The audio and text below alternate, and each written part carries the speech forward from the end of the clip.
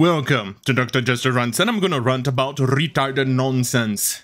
From Bound to Comics, Morfydd Clark attempts to defend radical changes to J.R.R. Tolkien's work in The Lord of the Rings of Power.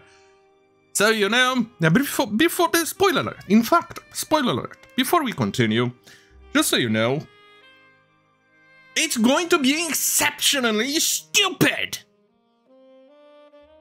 There you go. Now you're ready to enjoy the nonsense. Right, Clark spoke with them thus, where she claimed,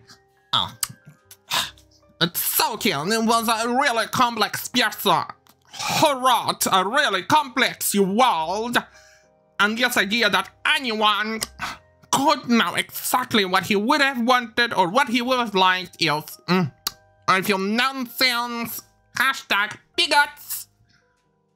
Well, first and foremost, you absolute retarded bitch. Tolkien. He described every single character to extreme details of what he meant, what the personality, the style. He even described the lore of the entire world he created.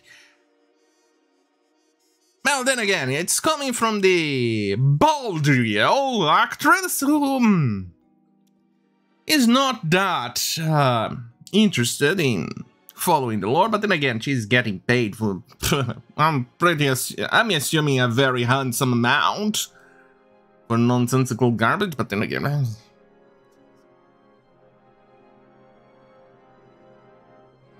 hey, at the very least, Amazon renewed the terminal list, so that's always good. Anyway, let's move on, because Tolkien was very, very specific.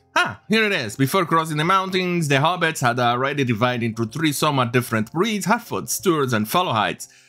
For Amazon, these idiots behind it, they think that Harfoots are a precursor to hobbits. Well, no. Harfoots are a breed of hobbits, as in, they are hobbits. They are just a different type of hobbit.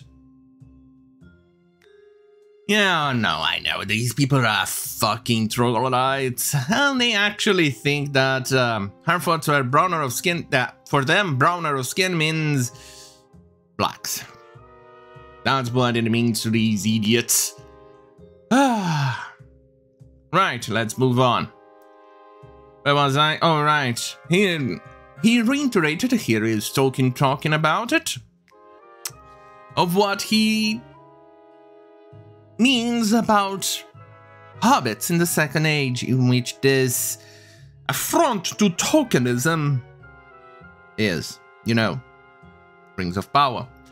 I'm now under contract engaged, among alas other less congenial tasks, in putting in order for publication of the mythology and stories of the First and Second Ages, written long ago, but charged hardly publishable until, so it seems, the surprising success of The Lord of the Rings, which comes at the end, has provided a probable demand for the beginnings, but there are, I fear, no hobbits in the Silmarillion. Our history of the three jewels, little fun or earthiness, but mostly grief and disaster. It is him describing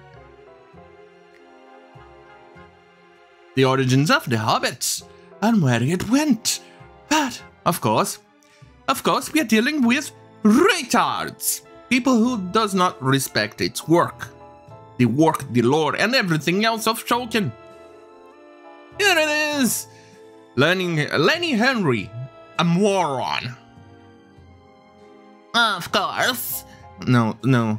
Of course, if you go back, there's going to be that thing that prevails, because the books don't say, although some of the characters are described as hot skin and dark in complexion, but that was then, this is now, we are telling the story now.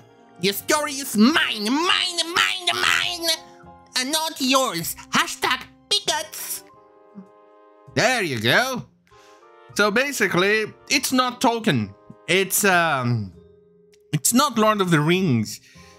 It's a discount Game of Thrones show that costed surprisingly a huge amount, and apparently it looks worse than a CW show. So what the fuck happened with those billions? No, those millions, nearly $1 billion of the show, the most expensive show ever fucking made. Poor Amazon. Spent so much money in a shitty show.